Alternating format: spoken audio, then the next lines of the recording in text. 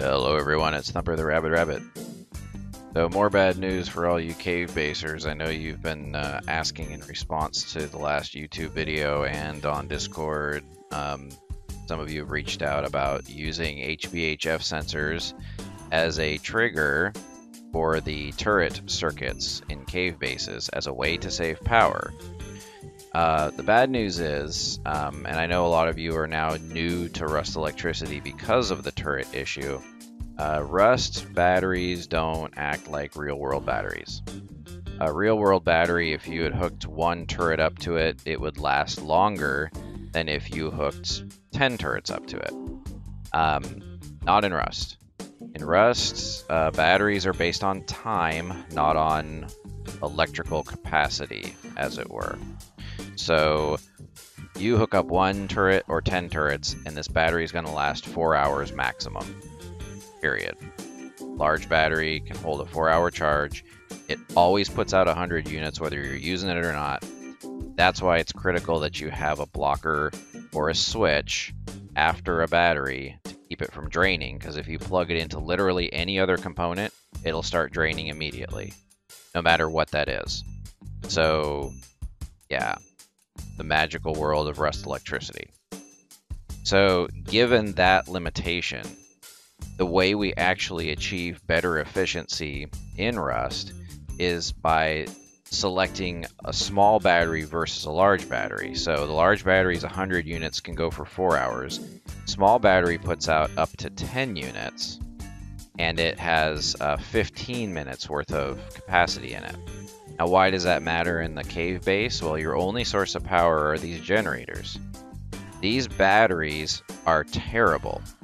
In the real world, your cell phone runs for, 20 hours or 12 hours or whatever on a charge, and it takes like an hour to charge it. In Rust, batteries are limited to 80% charging efficiency. So that means if you put a full 10 units of power into this battery to put its 15 minutes of capacity back in, takes about 20 minutes. So imagine a world where your cell phone runs for 10 hours, but it takes 15 hours to charge.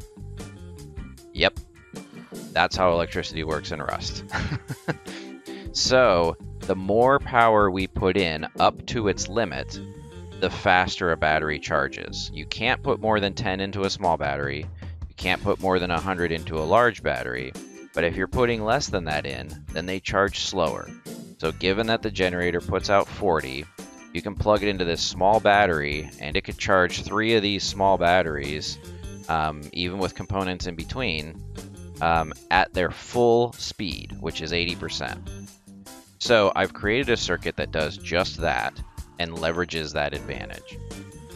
Here's what this looks like. This whole circuit from here over, so ignore the turret and large battery over here for a moment, but this circuit all over here is a generator that charges 2 small batteries at 72% efficiency as opposed to 80%, because I only had 9 units of power left over. Believe me, I squeezed hard on this. But the net output of this is that you get 15 minutes. If you fully charge these batteries from this generator, these batteries will run 15 minutes.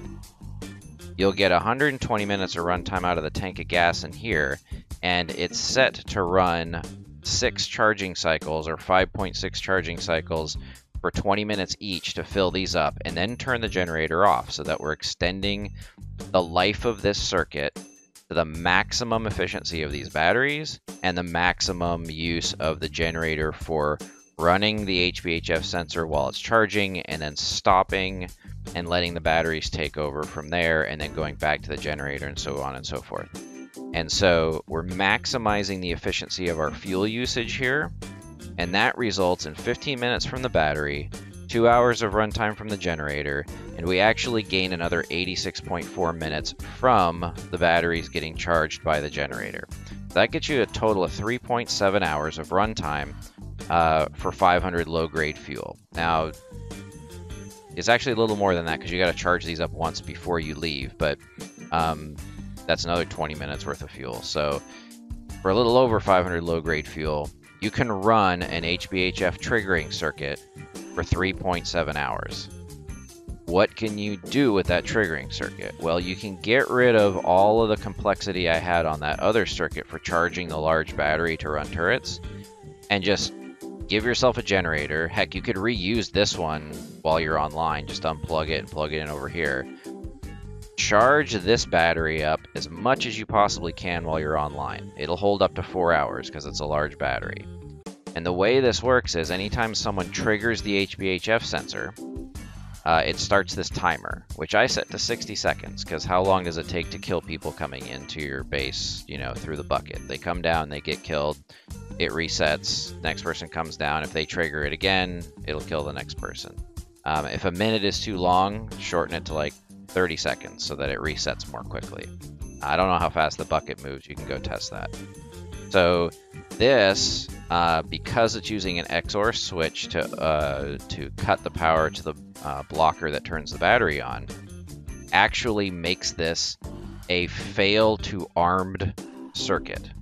So what that means is, while you have power over here for 3.7 hours, it's going to turn the turret on every time the source changes. So every 20 minutes, it's going to turn the turret on for your timer period. So it's going to, if it were a minute, this is going to run 5 cycles of charging. So it's going to burn 5 minutes from your battery where the turret's just on for no apparent reason. Expect that. It's normal. Don't worry about it. But when these batteries go dead and there's no more gas left here anymore, this HBHF is going to go dead. The good news is this is going to turn on as soon as this circuit goes dead. So you're saving this battery for 3.7 hours. And if you happen to have other teammates who can come on and refuel this, that will continue to extend the life of this battery. If you're offline for more than 3.7 hours, this whole triggering circuit dies, and this thing goes live until you get power back to the circuit again. So it will continue to defend your base until this large battery goes dead. When you get back on, you're going to have to charge this guy up with a generator, and you're going to have to refuel this and get this charging going again so you can get this circuit alive.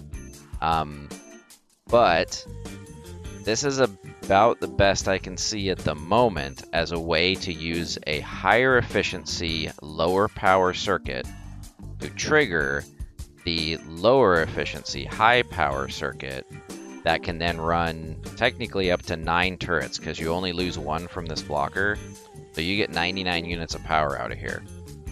So is it ideal? I mean, if you're playing vanilla, you still got to come up with this gas. Like, sorry.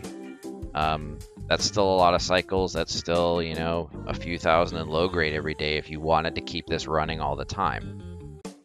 The flip side of that is you don't have to keep this running all the time.